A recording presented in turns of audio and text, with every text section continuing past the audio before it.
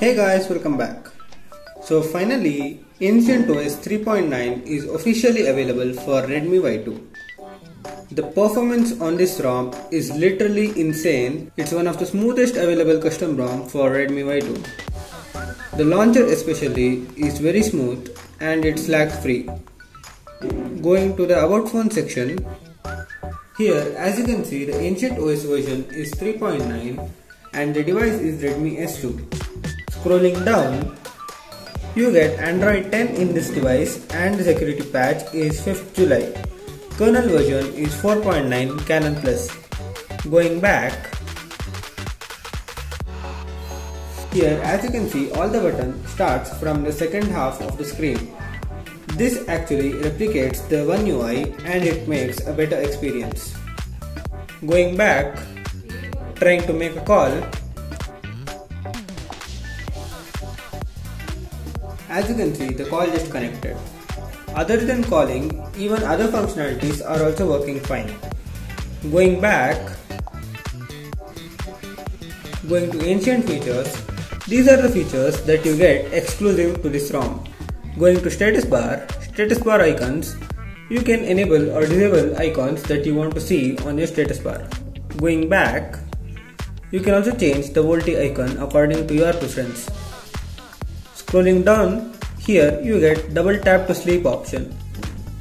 Here you also get the option to change battery style to icon portrait, circle, circle dotted, circle filled and hidden. You can also hide the battery percentage completely. Going back, going to user interface, Ancient OS theme, here you get general features that you get in other custom ROMs. Going to Ancient header image, here you can set header image according to your requirement. Select static here. Now come down and go to pick images. You can pick any one of them and it will be set as your header image. Going back, you can also enable or disable darkness on your header image. Now as you can see, it's not dark at all. Now going back, you can change accent color, primary color, headline body font, icon shape and status bar icon. As you can see, changing them I have made something like this. Scrolling down, here going to switch styles, you can change the style according to your preference. Scrolling down, you get background blur opacity option. If you reduce it completely, the UI looks something like this. The notification panel is transparent. Or if you enable it completely, the notification panel is completely opaque. Now coming down, here you also get an option called blur behind quick settings. If you enable it, you get a blur behind the quick settings. As you can see, it appears something like this. Now going back, going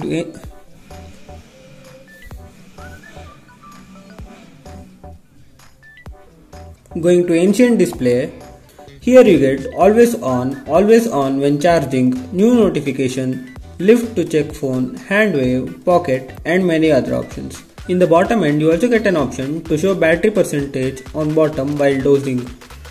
Going back, going to quick settings, here you get options like quick pull down, smart pull down and other options. Scrolling down, you also get an option to enable gradient on your QS background. QS background is the background which you are seeing the white part now.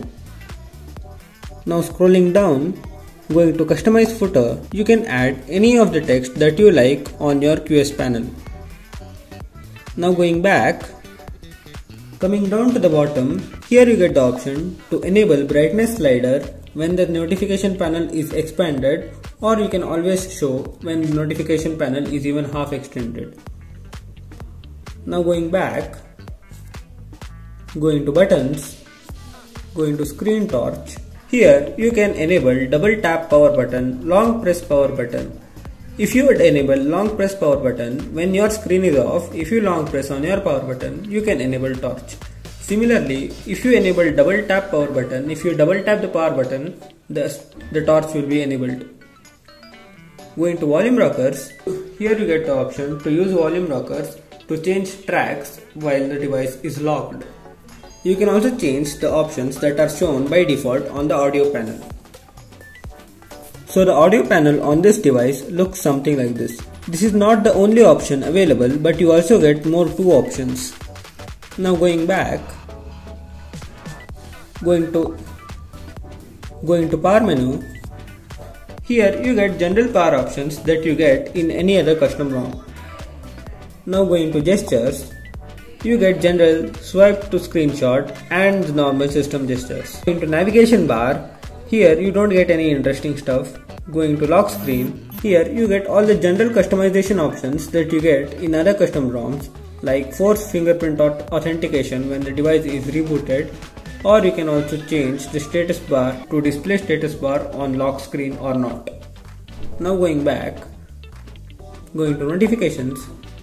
Now scrolling down, here you get edge lighting. Here in this menu, scrolling down, you get edge lighting. Going into edge lighting, you can change the color if you disable accent color by default. You can also change colors left and right different according to your reference. So here, as you can see, for left side I have chose green and the right side I have chose orange. Now going back, going to miscellaneous, here you get gaming mode. Gaming on this ROM is really good, and if I get about 50 likes on this video, I'll make a dedicated video on gaming of this ROM. Scrolling down, you don't get any interesting stuff except the volume panel style. So now we are using titled volume panel style that looks something like this. If you change it to Oreo, the panel looks something like this. If you change it to compact, the panel looks compact and very small. Going to AOSP, it looks something like this. I like Tide. Comment down which is your favorite volume style. Now going back, going to battery.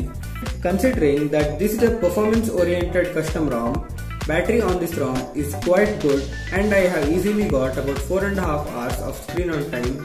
I would suggest that you can install it as your daily driver on your phone, as it provides best battery with best performance. So if you want to install this ROM on your device, download a file that I link in the description.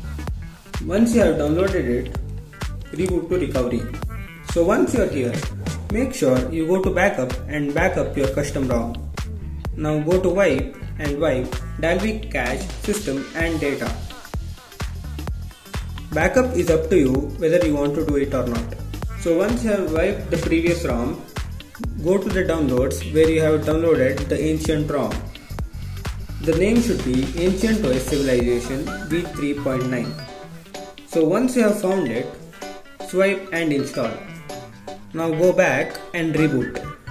You will be rebooted into Ancient OS. That's it.